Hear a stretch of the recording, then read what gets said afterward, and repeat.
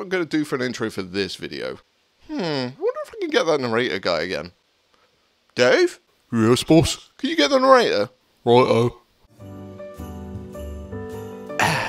Finally, this year is coming to a goddamn end. What a year.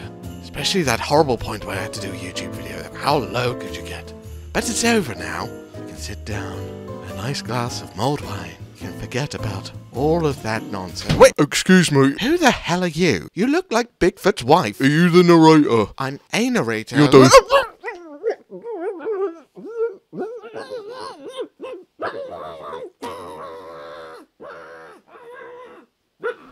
Here you go, boss. Thanks, Dave.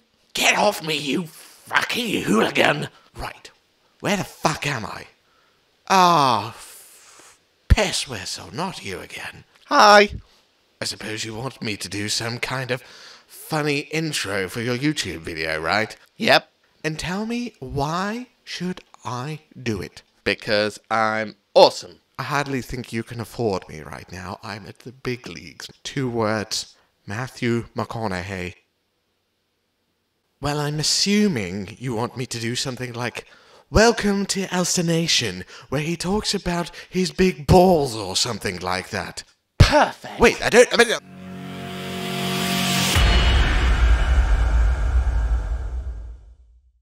Ladies and gentlemen, my name is Elster Nation. Welcome to this video. I was supposed to be getting another video out before the end of the year. However, that's not gone to plan. It will be coming later on down the line. But for now, you'll have to do with this. I put this together rather rapidly, but I wanted to explore balls. Only messing, I wanted to explore the concept of bravery when it comes to painting large Warhammer projects. Do you have the balls or the cojones to do large painting projects? Now, I am messing. Don't worry, internet. I'm just joking. Just to get that out of the way before everyone jumps down my neck. But I wanted to explore the aspect of why people don't like painting large Warhammer projects and why they don't want to do it. I believe it's a fear factor. However, let's explore that topic and let's have a look at why you might need giant balls to paint big Warhammer. So there's 2 factors when doing this video. 1, why do people want to do this? And 2, why do people not want to do this? I know that's a little bit on the nose, but I do need to outline there are 2 sides to this coin. Not everyone's going to want to do this, but I want to focus on why people don't and why people do. Now for me, I like doing this because it soothes some kind of possibly OCD about getting everything done. So I will take it all in one giant step to one giant step, and I will move them along step by step throughout the entire project. I really don't like going back through things. If I were to finish something and then I had to go back and do more again, that's the most frustrating thing for me. I want to do it all in one hit. Now, why wouldn't someone want to do that? Basically, it comes down to fear. Fear is the factor here. People see that amount and they get scared. They think, oh my god, this is going to take me forever. And that's the biggest problem. It won't take you forever as long as you tackle it. If you sit and procrastinate and you let your fear control you, essentially you will never get it done because you don't believe you can get it done. And that is one of the biggest hurdles I believe there is. There are more factors, but I think that is the initial point of why people do not do this and why people focus on skirmish games. So we're going to have a look at why people with bigger balls like painting bigger Warhammer. They need the giant balls. We get 1 ball and a 2 ball and we slam them together to get big balls. I am joking, internet. Don't bite my head off.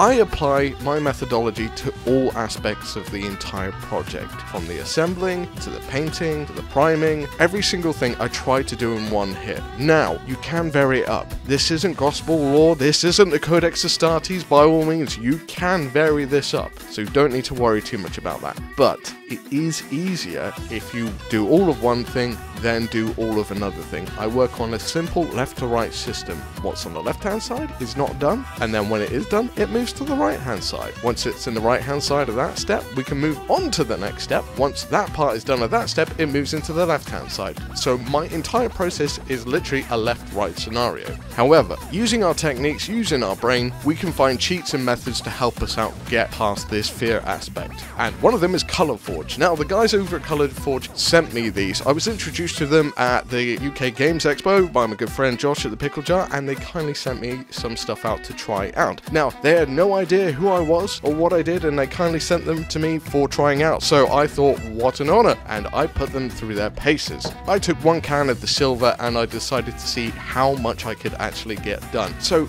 I can actually give back to ColourForge now and say how many models are done. I did all of my Alpha Legion, and then I also did a whole bunch of Thousand Suns as well, just to, you know, see how far I could go with it, and that's the result. If you want to pick up your own cans of ColourForge, check out Firestorm Games. Affiliate links will be in the description below.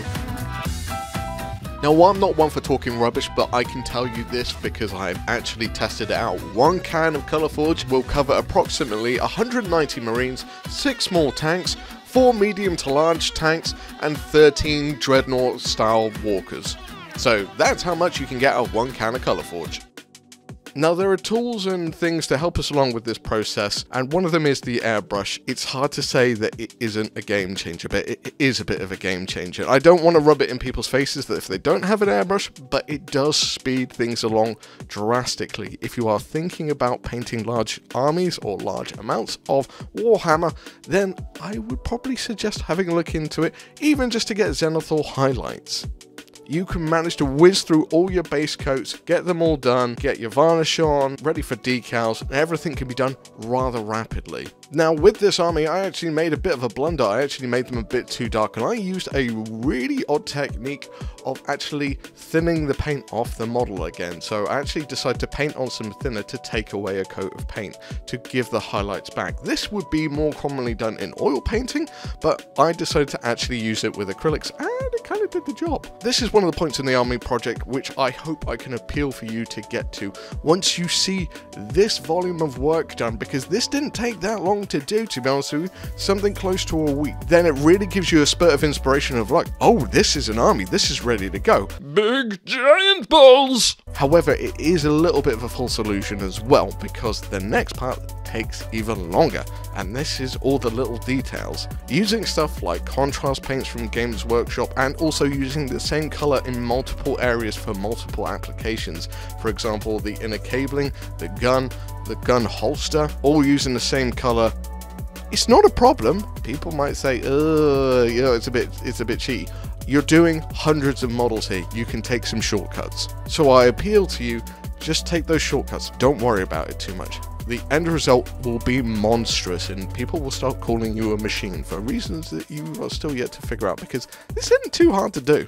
Many balls are needed. We need a 1 ball and a 2 ball and a 2 balls. Many balls. Also as well, stuff like stencils can be really handy as well, because it can give you a really quick, interesting finish for something which didn't take much effort at all. Literally, I just put the stencils on this thing and then sprayed it with a rattle can, and I got these results, and it looks amazing. So again, take as many shortcuts as you can. You want to make this task go from big to smaller, to be condensable and manageable for your big balls to tackle this project. You want to get a ball? You get the second ball. You then got balls. Again, I'm joking about the big balls thing. But you know, internet and kidding, have to explain myself, otherwise the world blows up. But as you can see in this video as well, I'm using the same colors on all the processes. The tanks, the marines, the dreadnoughts, they all get the same treatment, all with the same colors. So if you're clever about it and you manage to manage your time correctly, you can do it all in one hit. You can do one color one day, another color another day, the third color the last day, and then a varnish the fourth day. So you can, in 4 days, you can have the entire army base coated, ready to go for the initial stages of it. So, and that is game worthy at that point in time. But if we really want this army to shine, we do need to add stuff like decals. So we need to put layers of varnish in and stuff like that. It goes quicker than you think if you're in a batch painting process. Left to right, right to left. Just work that way. Now, this is a point where I think a lot of people fall over. They get to this point and they go, right, I am really tired of doing this. And that is fine. I understand it. I get it. And this is where the fear aspect comes back in, because it's taken so long. It's now a problem. They feel like they're never going to complete it. They feel like they're not going to get that. If you persevere, you will get through this. If you use my tips from Operation FAP, you can get this done pretty quick.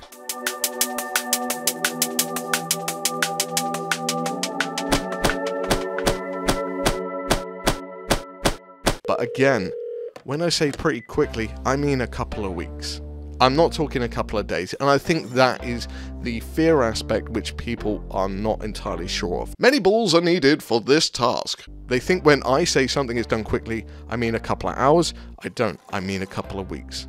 But this is where the grind can come in, and you've got to work through it, all those little details, all the eye lenses, the tracks of tanks, the individual parts of separation, washes, weathering, all of that stuff becomes an aspect and another step to do. This is the point where a lot of people drop off because it is a grind and you do need to get through it. However, I find it quite enjoyable, to be fair, because at this point I can see real progress. Not everyone thinks the same as me though. How many balls do you need to have this many balls? I'd say at least 2. 1 is acceptable, 0 is right out. Now another aspect as well, which is one of the biggest problems of batch painting and doing army projects like this, is shiny syndrome. Shiny syndrome is the worst culprit for stopping armies in their tracks. Shiny syndrome comes along and you see a brand new army you want to start, so you will drop the army you are currently working on and move on to the new one.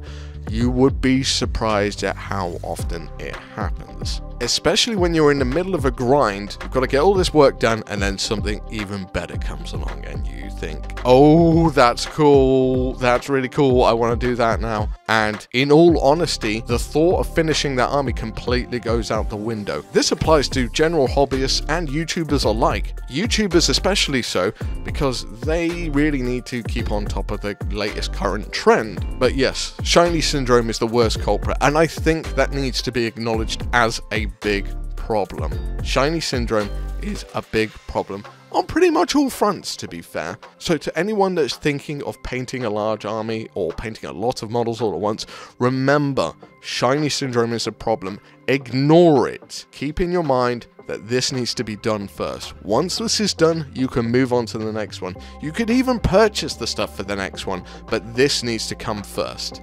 This needs to get done. Again, I'm saying this needs to get done because this is what I tell myself. You don't have to do this. You don't have to do anything like this. You can do whatever the hell you want. But this is what I tell myself to be able to do big projects like this. I class myself as having gigantic balls. Big balls equals big Warhammer. Would you like to know more? But you might think otherwise. Again, internet, I'm joking. Don't blow up. Don't blow up. Okay. All the little details on the army, I think, are actually the fun parts. Once you get to the point where the army is pretty much done, and you've got past the initial grind, everything is looking okay. After this point, an issue can occur. You need to add in another element, the base. Now, I loved this part, to be honest with you. I got to spend some time with my family, and we basically snapped off all the bodies, and we made some bases. Now, I used Das air drying clay here. I just rolled it out and then used a Green Stuff Whirl rolling pin to create the base. I then used the Green Stuff Whirl cutting circle things and cut them all out.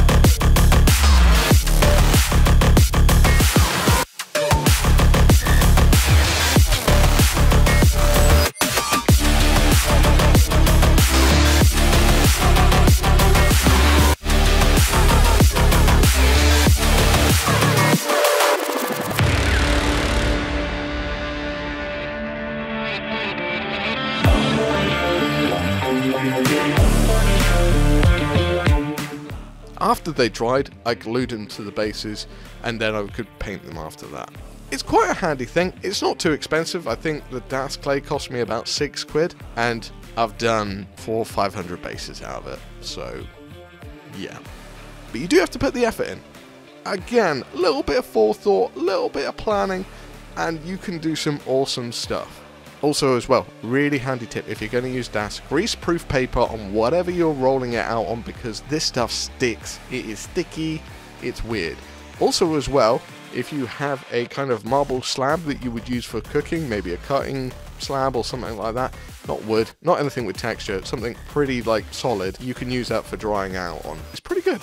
Again, another step which can be a very daunting factor that can actually cause a crippling set of, I can't do this, I don't want to do this. We take one ball and we add another ball, and we have balls. Again, internet, I am just messing with you. Now, to be honest with you, when I was doing this video, I thought I was going to do a giant tutorial, but then I realized, Alpha Legion tutorials, but actual point of the video is to show that doing large armies is not as big a task as people make it out to be. It can be done. It depends on you, though. It depends on your timeline, what you've got available, what you can do, and what you want to commit to at the end of the day. I committed 2 months to this army, and I got it done within 2 months. You might be different, you might not have that capability, you might not want to do that, and that's fine, but scale your own expectations to meet the demand that you need to do to complete the project. Again, you don't have to do this, do whatever the fuck you want. I'm just telling you what I do to help it make a little bit of sense of why I do these things and why You need gigantic balls to paint gigantic Warhammer. big Warhammer equals big balls. Again, joking. I tried to class each aspect of the painting as its own little challenge. So I did oil washes, I did airbrushing, I used the dirty down rust stuff, I did various different things, all to mix it up a little bit. And I think this is one of the key things you need to do in large projects like this. Every now and again, mix it up. If you are getting sick and tired of painting bolt guns, start painting some islands, start doing the bases, start doing something else just to alleviate it. So you are doing different tasks and you're not getting bored, but you are still working towards the same goal. If you're not working towards the same goal and you flip to another project, you will stop, you will lose your momentum, and you will move on to that one. This one will go in the box and then it won't see the light of day for another 6 months. You know, you've all done it. I'm not judging, I've done it, but you know, I'm just giving you some advice on how to get around it. Also as well with this army, I decided to be a little bit OCD, and they've all been pinned to the base because super glue doesn't stick very well to paint. So all of these guys got pinned onto the base as well. I think it's also wise to manage your expectations when it comes to the color scheme that you're doing with this army. A really silly complicated color scheme which requires you to wet blend everything is not going to be good for 200 Marines or 200 troops or 200 whatever you're painting. Make it a little bit simpler. Make it something that you can do quicker. If you're doing something complicated, just shrink the expectation down. Again, this is about managing the expectation versus the commitment. And that is it. It is a commitment. And that is what people are afraid of at the same time. People don't want to commit. That's absolutely fine. Again, you don't have to do this. Do whatever the fuck you want. But I committed to saying, I'm going to do this army. It's going to get done. Then it's out of the way. AKA Operation FAP in full effect. One job down, move on to the next one. One step closer to finishing all the models. Now, don't forget the all-important task of rimming. Now, whether you rim forwards or you rim backwards, it's up to you, but just be careful. It can be a little bit messy, so try to be tidy when you're rimming, okay? Okay.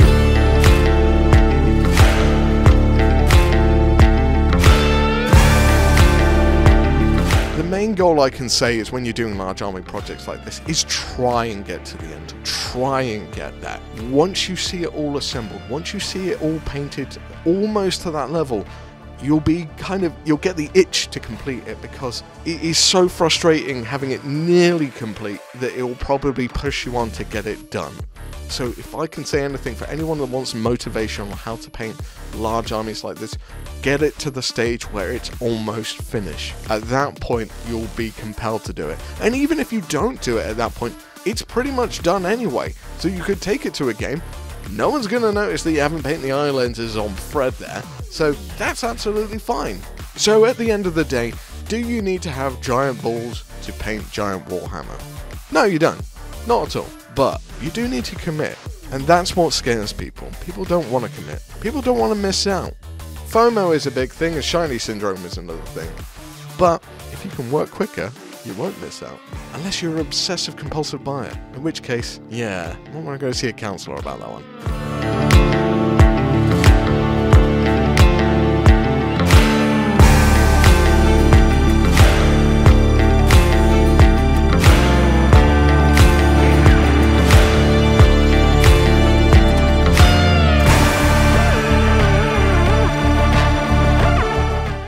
Ladies and gentlemen, thank you for watching this video. It's been a strange one, by all means. As I said, I wanted to get something else out, but that's not going to plan. It will be coming soon.